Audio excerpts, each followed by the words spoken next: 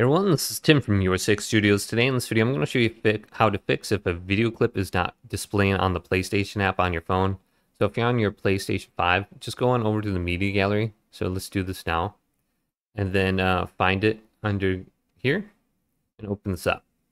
So it's only going to capture video clips that are 3 minutes long or less and things only within the last 14 days. So if something is a little bit older, I can go down to my older video clips.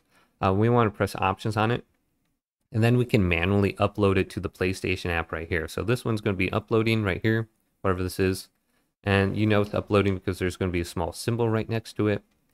And if it's on the PlayStation app already, and it only stays there for 14 days, so it doesn't stay very long, you're going to see this little symbol right next to it in the upper right. It indicates it's on the phone.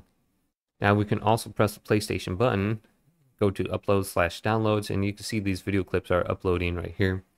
It looks like I don't need these, so I'm just going to cancel this out. And you should be able to find those on the PlayStation app now.